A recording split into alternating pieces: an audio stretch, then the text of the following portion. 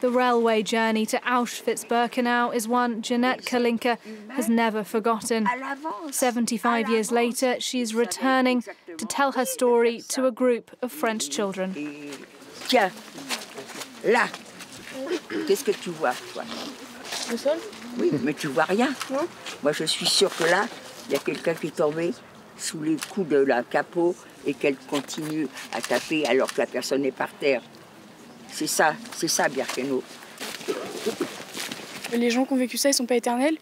Et donc, finalement, un jour, il n'y aura plus de rescapés. Et il ne faut pas que la mémoire s'arrête pour autant. Il faut qu'on se rappelle de ce qu'on avait, de ce que l'humanité a vécu à ce moment-là.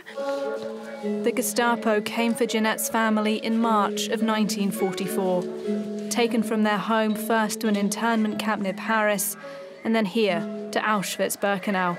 Her father and brother were sent straight to the gas chambers, becoming two of over the 1 million people who perished there.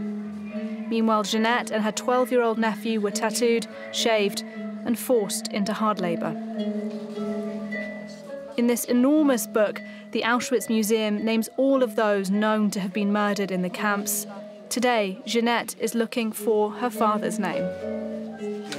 Vous avez trouvé C-H-E-R. Et après K. Cher, qu'est-ce qu'il y a avec un K après? Ah oui, il est là. Alors attends, hop, il est là. Ginette lost nearly all of her immediate family in the Holocaust, and she's made it part of her life's work to document the death camps and Nazi ideology.